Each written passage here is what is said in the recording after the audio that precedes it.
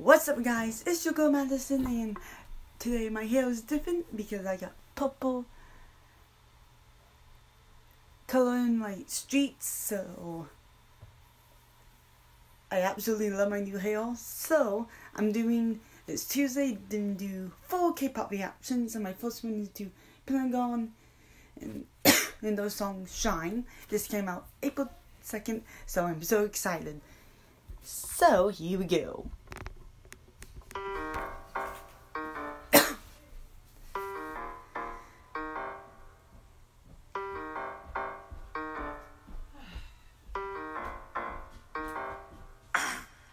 나는 뭐랄까 아주 오래전부터 너를 좋아했었다고 지금 말한다면 뭐가 달라질까요 달라질 게 없는 맘을 가진 너는 마치 뿌리 깊은 나무 같아서 신이 곱게 빚은 한 송이의 flower 사라지지 마 달라지지 마 내가 너를 좋아해도 nobody knows 다른 여자를 봐도 nobody's like you 용기가 없어서 I'm sorry 더 넓고 그래 나는 널 사랑하는 찌질이 그래 나는 머저리 난 너한테는 거머리 겉절이 이 세상 너 하나면 돼 Baby I'm only yours I'm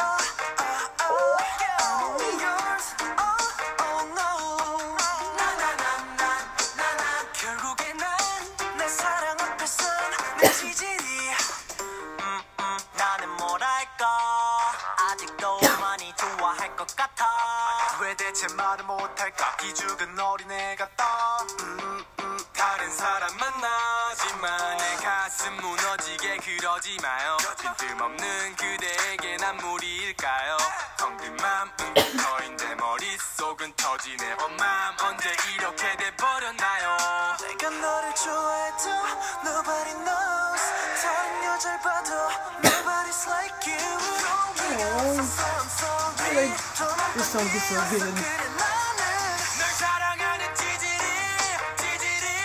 그래 나는 머저리 난 너한테는 거머리 겉절이 이 세상 너 하나면 돼 Baby I'm only yours I'm only yours oh no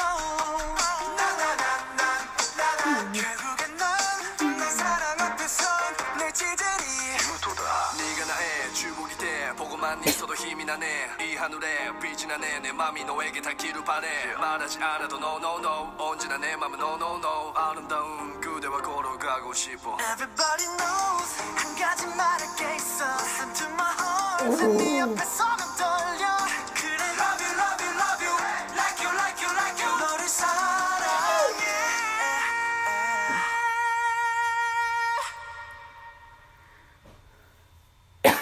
널 사랑하는 찌질이 난 너한테는 거머리 겉절이 이 세상 너 하나면 돼 Everybody say 너와 나 my baby 눈을 감아 뭐랄까 구분할까 butterfly 이제야 난 내 사랑 앞에서 내 빛나리 I absolutely love PENTAGON and the music video to Shine. It was amazing. The choreography was awesome. Oh my gosh, the members are so good. I just love it.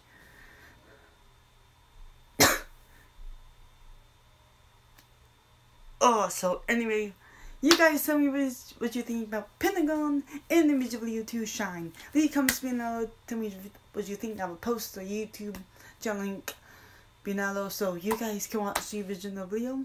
My links to my Twitter, Instagram, Twitch, and my Facebook page too will also be below too. So do that as well. Give this video a thumbs up. Subscribe to become a Mad Icer today, and hit that notification bell too. And I'll be back with my second K-pop reaction.